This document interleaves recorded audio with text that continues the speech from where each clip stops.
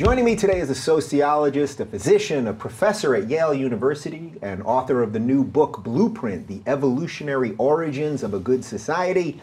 Nick Christakis, welcome to the Rubin Report. Thank you for having me, Dave. I am happy to have you here, sir, but I'm depressed that I have to start the show the way I sort of have to start the show, and I suspect you know how I have to start the show. Yeah. So, do you want to set it up for me? Well, I mean, we do just have to get this out of the way. I know. I mean, I knew when the book was published. I mean, I've been working on the book for 9 years, and I knew when it was published that I would have to revisit those events from 2015, which, you know, were just a challenging period of my life. Thankfully, in the past, I'm really glad to have it behind me. Yeah. But I recognize that. So you tell whatever part of it you want to tell. Okay. So you are and were a professor at Yale. Yes. And this is in, I think, the fall of 2015? Yes. Fall of 2015. And your wife, Erica, who's also a professor, childhood development? She was an instructor, but yes. Yeah. She basically wrote a piece that said it was a defense of free speech, and it was sort of worked around the Halloween costume idea that, you know, you should wear what you want, but you can try to be respectful of people, but, you know, we shouldn't have some sort of top-down version where people, you know, administrators or professors are telling students what to wear. You offered her a bit of a defense on that, and now I'll throw to the clip. Is that fair? Fair? Okay, let's throw to the clip. You don't need to bend down. I'm not bending. What's your name? I don't want to. I do not want to shake your hand. I do not want. I do not respect you. I don't hear that. I'm looking at the smirk in your face, and I'm disgusted. Okay. I am sick. And I'm sick watching them argue with you after we've been standing outside literally for at least 5 to 6 hours between you and Holloway. Between last night to now, we've been arguing with people who are not willing to be listened to for a long time, and all I see from you is arrogance and ego. I am sick looking at you. I am disgusted watching Lex argue with you. You were not listening. You were disgusting.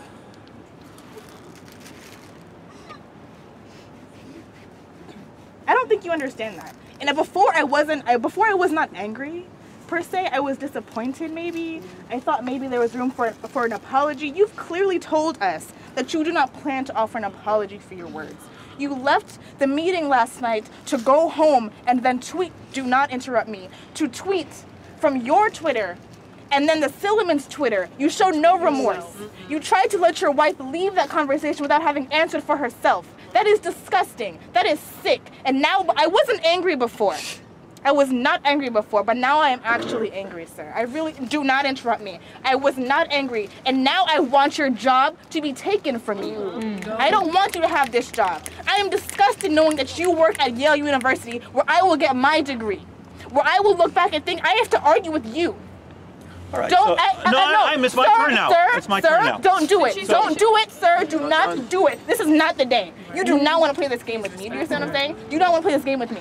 Okay? Understand that. Look me in my face, first of all, and understand that you are such a disappointment to this university, to your students, to yourself, to the things that you claim to agree with. You want free dialogue, you want free speech. This is how it works. Someone speaks, you listen. You do not cut them off. You do not do these condescending gestures. You do not smirk. Yeah. You look them in the face and you wait. You wait until it is your turn. Okay, so before we even dive into that, the second we played the clip, you let out a big exhale. You're just not that interested in this anymore. Yeah. Or it's depressing to look back at. Both are true. It's, you know, I was in the courtyard for 2 hours and 15 minutes from 4 to 6:15. About an hour of footage has been released from 5 or 6 different vantage points. You showed one clip that's typically not the clip that's shown.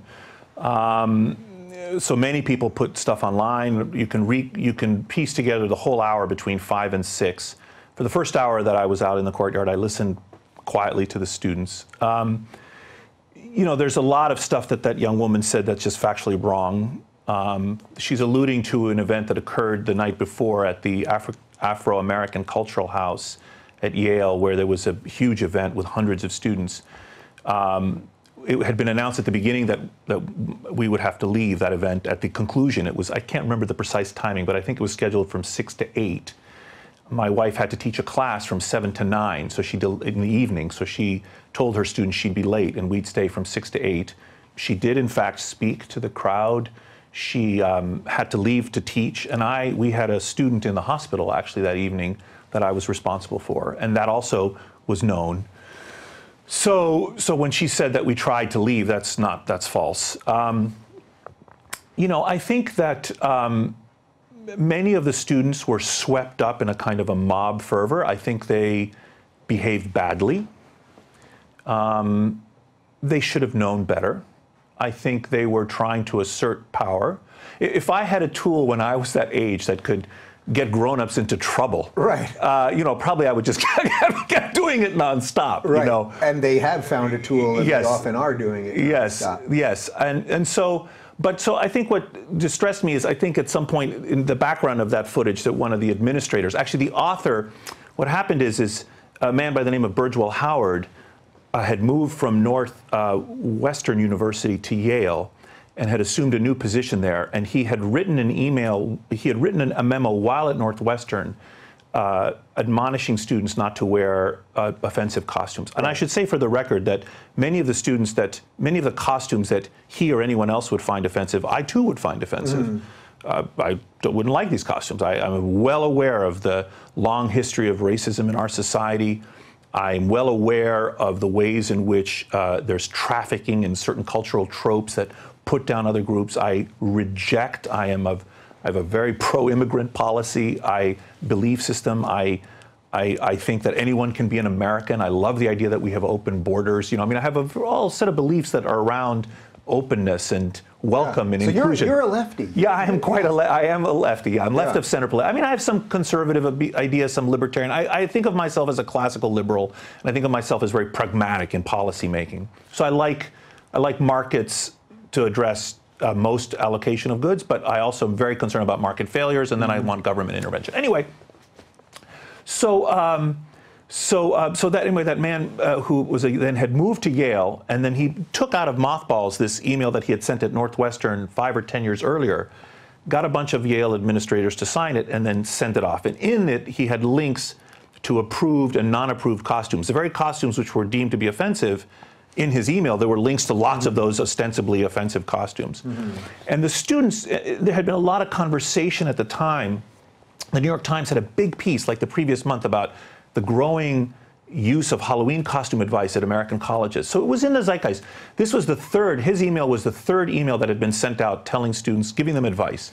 So in my wife's class, many of the students in the class and other students in the college the subpart of Yale that we were responsible for, had told her that they felt this was very infantilizing, and they didn't really need advice on what to wear.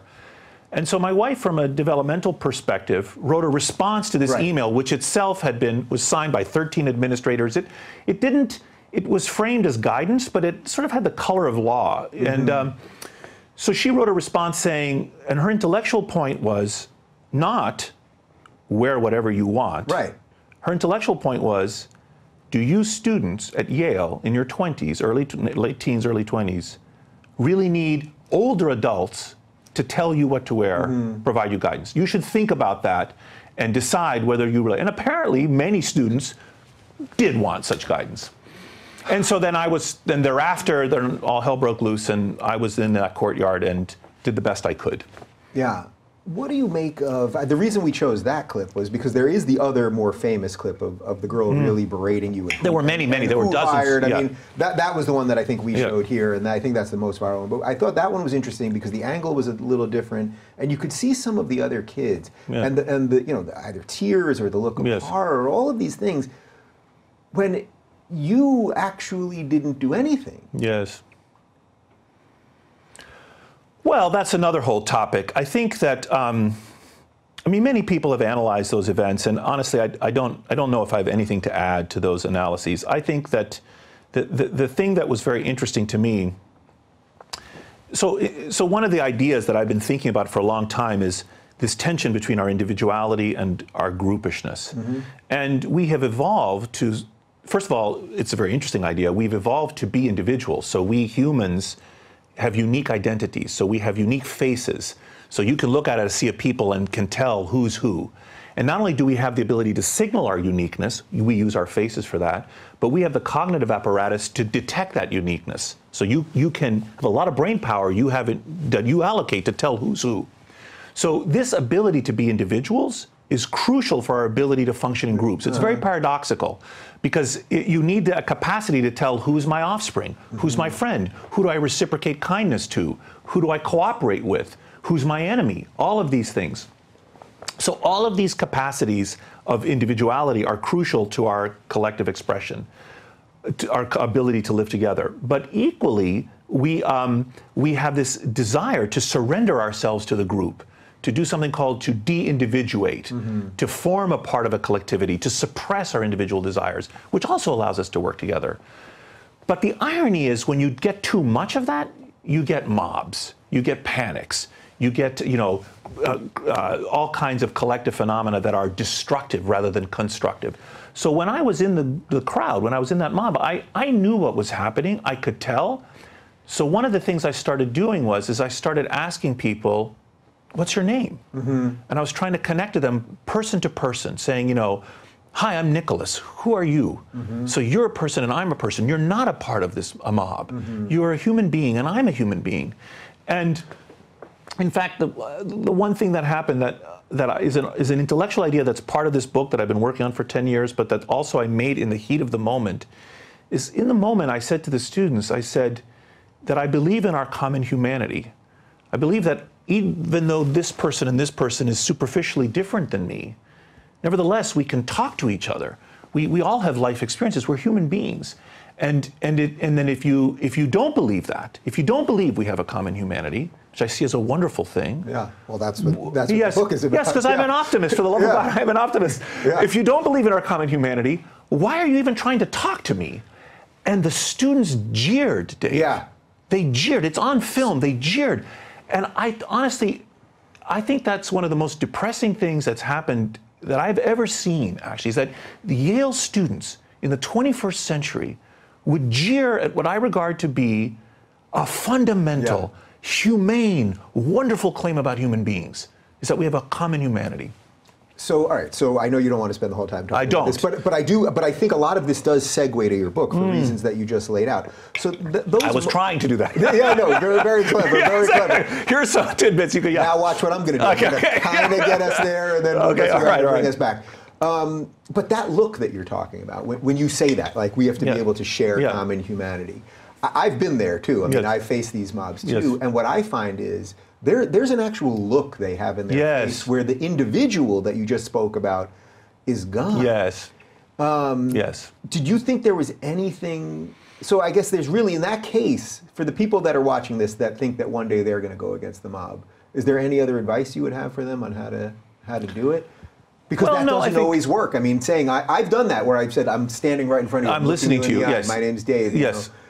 And it doesn't. Well, I think that. I think that I don't know. I don't know. There's that scene in Lord of the Rings where Aragorn rushes the gates, and of Mordor, and I of course love those movies, and I don't know if I would. I don't know if I would be capable of such bravery, but. Intellectually, I definitely am. That is to say, I'm not easily cowed, and I have spent my life training myself to think as clearly as I can, to look at evidence, to collect evidence. I'm a scientist. I'm an empiricist. So in the case of a mob, I don't think I would yield to a mob intellectually. Now, physically, if they're throwing bricks at you, is a different thing. Right. But I think you can. Which often that threat is always there, even if they're not holding a weapon. The threat is right underneath. It's a dangerous situation, I would agree. But mass, movements are always dangerous. But my point is that I think that if you can keep your calm, you can think clearly about what you're saying. Also, if you've thought about these ideas before in the cool of the day, so it's not the heat of the moment. So, I've really thought about these ideas. This is not just a sudden heat of passion. I've thought about this topic or this point, whatever it is. It doesn't have to be a political point. It can be a scientific point or something. And then when you're pressed, you can say, I'm listening to you.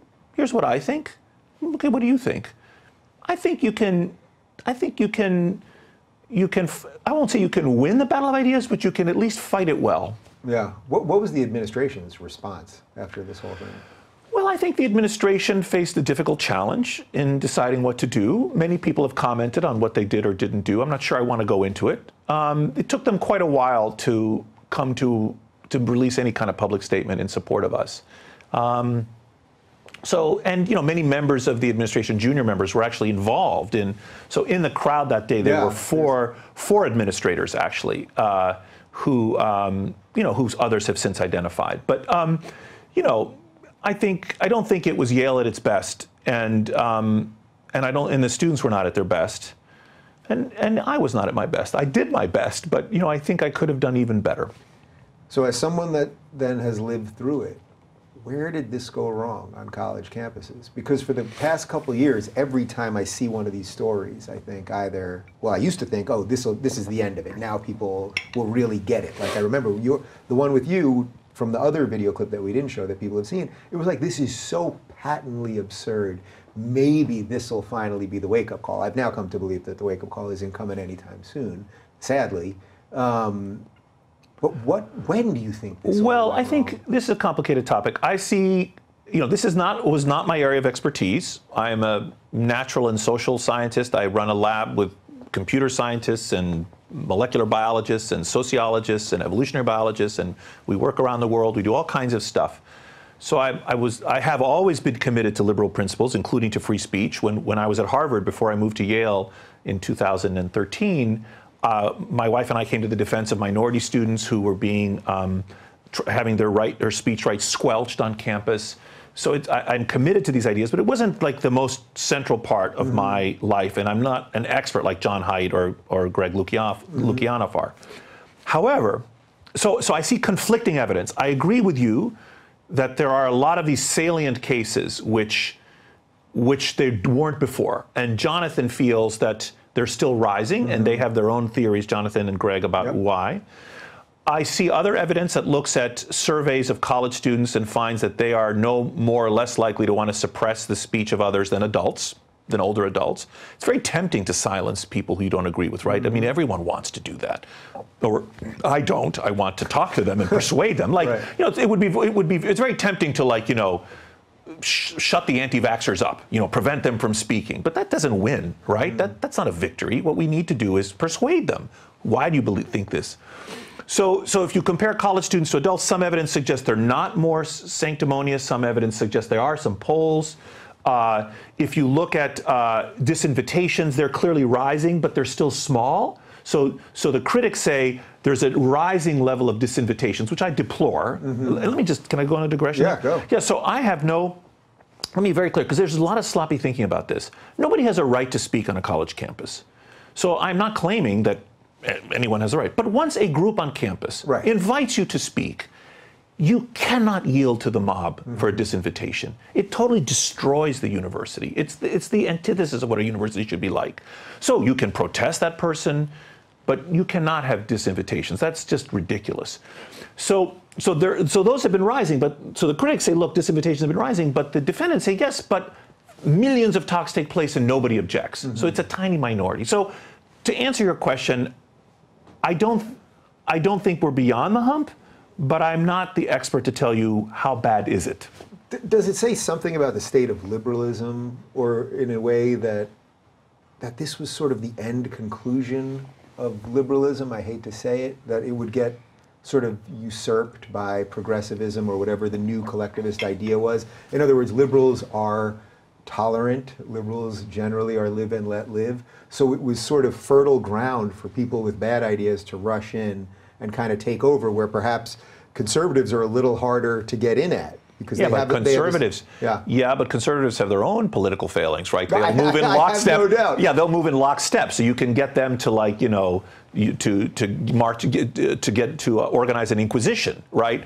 So it's not like we get conservative clerics. I'm not comparing either one. I'm just saying that there perhaps is a weakness of liberalism, which is very sad for me to say. The openness is exactly what invites. Yeah, so this is the radicalism within. Yeah, so I think this is. I think the open society and its enemies. I think there is a sense in which you can use the tools to destroy the foundation.